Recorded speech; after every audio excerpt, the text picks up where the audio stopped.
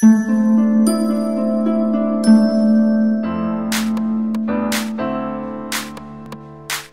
it or not, there can be a point that you come to in your personal growth journey where actually it's time to just stop working on yourself. It is time to stop, because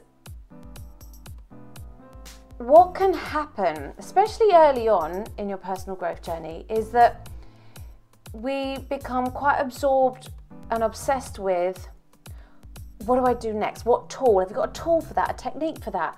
What's your tips for that? Have you got some advice for that? What are the steps I can follow to become my best self? And this is great at the beginning, because you sometimes when you're first cracked open, it's like this, I'm going to say it's a spiritual enlightenment. You crack open and you become a sponge. Suddenly you come out of automatic and you're back in the driver's seat. You want to read all the books, you want all the information. But then there also comes a point where actually you've got enough knowledge now. You've got enough knowledge. Stop seeking outside of yourself. Stop listening to different experts. Stop trying to find the next way to do something, and just go within. Ask yourself.